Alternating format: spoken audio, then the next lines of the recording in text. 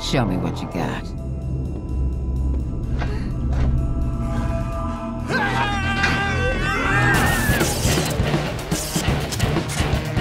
Suicide Squad Kill the Justice League is an extension of the Arkhamverse, and it's really about now reframing the story and telling it from the villain's point of view. Where are we going, and who are we killing? It's a mixture of lots of the things I hope the fans like about Rocksteady, but like a whole massive chunk of new stuff that they've never seen before. We've always seen Batman's perspective on this world, and we thought it'd be really fun and enjoyable to see this universe, but through the eyes of the villains. We're picking up the story 5 years after the end of Arkham Knight, and a lot's changed in that time. Just checking. We're all seeing that thing, right? Brainiac has invaded Earth, and he's this huge threat overlooking Metropolis. He's taken over Metropolis City. The Justice League are there to try and save the city, but Brainiac has captured and brainwashed them and turned them against the very people they've been sworn to protect. Oh, fuck, it's Superman! So the Justice League share the same goal as Brainiac, to take over Earth and turn it into the new Kalu. What we've created is a classic Justice League, but with the sense that there's something wrong with them. They are now doing Brainiac's bidding, and Amanda Waller scrambles to try to remedy this and essentially save the Earth. And she recruits our 4 lovable characters into fighting the Justice League in an effort to reclaim the Earth and thwart Brainiac's plans. Your new mission is to kill the Justice League. The members of the Suicide Squad are Harley Quinn, Captain Boomerang, Deadshot, and King Shark. Harley Quinn is definitely the most acrobatic of the crew. She's always moving, she's always flying through the air in kind of barely controlled ways. The feeling of swinging and the momentum and the kind of physicality of it, and trying to keep that momentum going and use that to go over buildings or swing under bridges and chain that into kind of the grapple mechanic that she's got, it just feels spot on. I'm a frickin' superstar. Deadshot has the iconic Deadshot look, but with a Rocksteady twist. He's got a real swagger to him. And in this game, he can also hover with his jetpack. He's super precise. He uses sniper rifles, assault rifles, and pistols, and they all fit with his sort of the fantasy of playing as Deadshot as this master assassin. But you want Team Waller, or Team get the hell out of this mess? King Shark, to me, as a person, is, well, as a fish, is this incredible character who's super well-read and super well-to-do, and I'm sure could smash an operatic performance. Actually, I'm the son of a god. It is my shame to suffer mortals and their buffoonery. But also doesn't really know simple words or simple things that are going on. I think that's brilliant. In terms of combat, he is a brute. He is a tank character. He can take more damage. His abilities all lean into the fact that he wants to get in a bit more close and personal. He's the fastest melee character. Captain Boomerang's got his Speed Force gauntlet that he can use together with his boomerang. He can throw it to any point in space and Speed Force to that point along the walls, along the floor, and get wherever he wants to go. You can use that to get up close, dodge around in midair, taking out the enemies, and then scarper because he doesn't want to stick around. Don't worry, guys.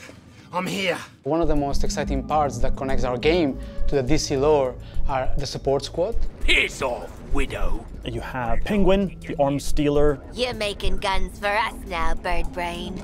But also some new faces. Hack, who is a digital ghost that is helping the squad both navigate the world but also upgrade their neck bombs. That's a big adrenaline spike on a nice bomb sending out. This. Toyman, who's helping the squad with perfecting gear. And then finally we have Gizmo, who is helping the squad with insane vehicle creations that let you blow shit up. Metropolis is your playground. You're going to get to meet different characters, different villains, and you really get to see these cool, iconic locations. Being the city of tomorrow kind of like meant a stark contrast with Gotham City, which is very dirty, it's always raining. And that contrast with like a city that's very grand, it's very clean, it's very functional. The huge difference between Metropolis and Gotham is that Metropolis really acknowledge and really trust Superman. So there is a lot of statues to thank Superman for everything he's done for the city. You're getting to see Metropolis through the villain's eyes. You're getting to experience this world and traverse through this world as the villains. Greetings, Metropolis! So the core ability that everything wraps around in Suicide Squad is your traversal.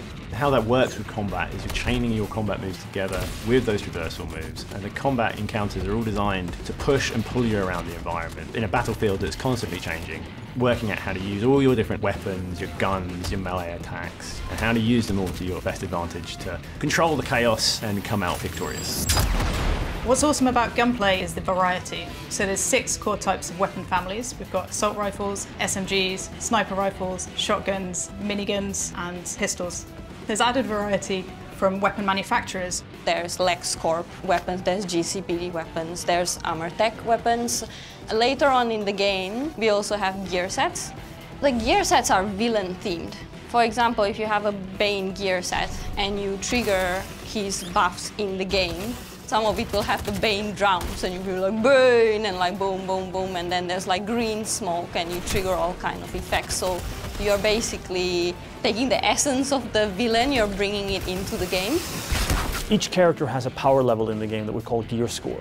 As you acquire new gear in the game, your gear score goes up. And as that number goes up, it means that you can take on much harder missions. As part of this progression journey, you will unlock more and more builds, more and more ways to customize your character to really fit the way you want to play. Every firearm in our game is upgradable. So in Suicide Squad Kill the Justice League, you're gonna get lots of choice to use the weapons that you need to complete your missions, but most importantly, you will be able to customize your squad to be whatever you like. You can wear whatever you want, any of the outfits. You can be running around in your asylum jail outfit and still have like the best gear score ever. I like it. Our game is a 1 to 4 player co-op experience, which means that all the missions in the game have been designed to support solo play, playing with a friend, 2 friends, or 3 friends. For the single-player fans, you can play it in single-player with bots filling in the role of the squad, so you still feel like you're part of a team, and you can switch them if you want. I'm going to try King Shark now, or we can say, well, I think Harley will be a better fit for this mission, so I'm going to switch over and I'm going to try her out. But if you really want to tear it up, going in with a full group of 4 lets you experience the full mayhem the Suicide Squad has to offer. And you get to really experience the dynamics between how you can all play together in different play styles in order to take on Brainiac and the Justice League. All the fun is right here. When the story's done, your experience doesn't end there. Rocksteady will continue its legacy of supporting the game after it's launched. We're going to deliver lots of new content to our players. We're going to have new playable characters, new weapons, and new missions. For players who like to customize their looks, we'll offer a battle pass that only contains cosmetic items. There's just going to be so much for the players to enjoy. Just picture it. Harley Quinn kills the Justice League. If you like story games, if you like RPG elements, if you like co-op games, if you like customizing your characters, if you want to play as a badass, this game kind of has it all. It's very fast-paced, it's really colourful, it's loud and unapologetic and in your face, and it's going to be really, really fun. Hey, Metropolis! Do you like live executions? Well, don't touch that dial, or I'll break your fingers.